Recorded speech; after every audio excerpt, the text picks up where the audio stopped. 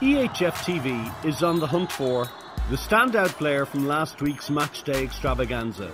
This week the honours go to Rune Dahmke. Dahmke, eiskalt der Junge. Für mich Mann der Partie bisher. The unique ability, that special moment and that once-in-a-lifetime play. Welcome to EHF TV Wanted.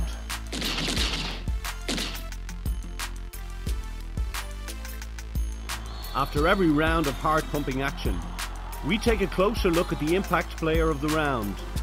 This week, we focus on the Kiel kid, Rune Dahmke, after he made quite an impression with his eye-catching performance against Zagreb in game week 1.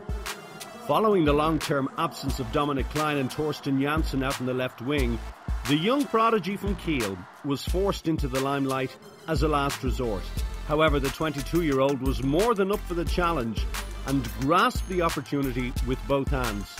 Not at all intimidated by his opponents, the new kid on the block scores a staggering 9 goals with a conversion rate of 75%, which, to no surprise, made him the game's top scorer. However, his display was not enough to help THW Kiel avoid defeat, but the Zebras can definitely rest easy, knowing that the left wing position is in very good hands. Make sure you keep an eye on this kid.